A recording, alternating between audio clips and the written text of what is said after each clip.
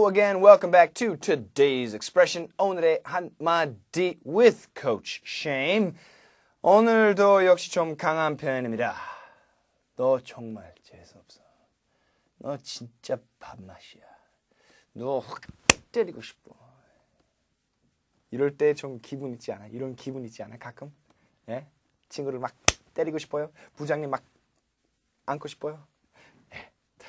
If you're really angry, 특히 이거 친구끼리 쓰는 표현. 근데 어쩔 때 친구 너무 많이 실망시키잖아요. 이럴 때는 진짜 한번 진짜 팍 때리고 싶은데 이럴 때 영어로 어떻게 표현하면 됩니까? 오늘 배우고 나서 한번 꼭 쓰세요. I have a mind to kick your ass. I have a mind to kick your ass. 좀 더 톤 다운 할까요? I have a mind to kick your butt. I have a mind to kick your butt. 영어로 어떻게 하면 되는? What am I saying here?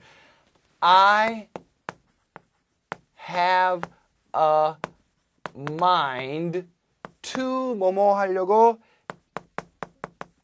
kick your butt 또는 ass이란 말 있습니다.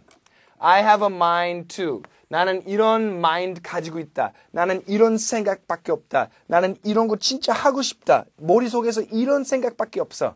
I have a mind to 무엇. 이제 동사 나와야 돼요. I have a mind to kick your butt.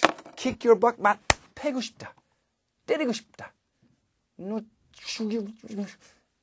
butt보다 좀 더 강한 말 ass. 엉덩이란 말이에요. B-U-T-T refers to the muscle, actually. 요 뒤에 근육 있어요. Buttocks이란 muscle 이름 있어요. Gluteus maximus, I think is the Latin word. Buttocks이란 말도 있고, 줄이면 butt, B-U-T-T. 담배 꽁초 있잖아요. Cigarette butt, B-U-T-T. 똑같은 말이 그 뒷부분이에요. Okay? I have a mind to kick your butt. 네 엉덩이를 차고 싶다. 완전히 패고 싶다.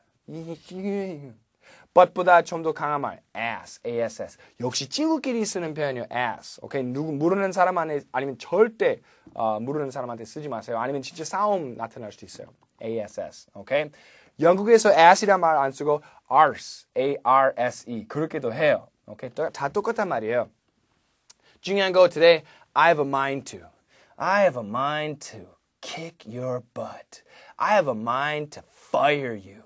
I have a mind to kill you. I have a mind to take away your Nintendo. I have a mind to not give you cake. I have a mind to break your glasses. 거의 다 무서운 표현이에요. Okay? I have a mind to buy you a present. I have a mind to give you a hug. 이런 말 없어요. We don't say it like this. It has this kind of negative connotation. 진짜 열받을 때, 답답할 때 쓰는 표현이요. I have a mind to kick your butt, to kick your ass. 오늘 그 표현 집중합시다. Dialogue 있어요. 연습. 어휴, 친구야.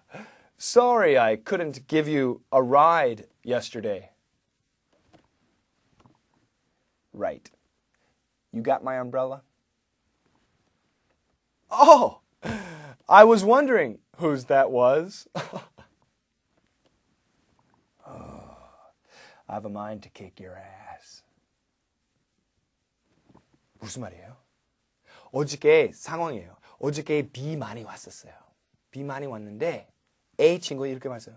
어휴 친구야 미안해. 어저께 못 데려줬어.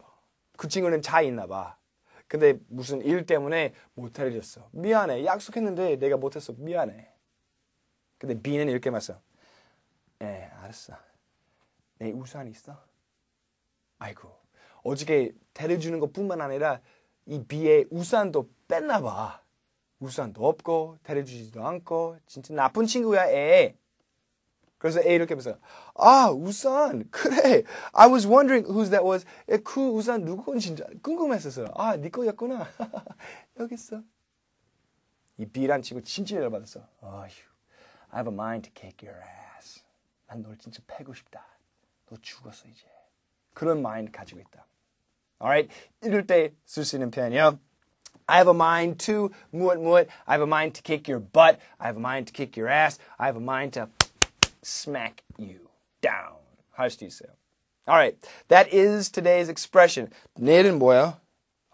내일은 예쁜 표현이에요. 기대하십시오. I'll be back next time. Bye bye everybody.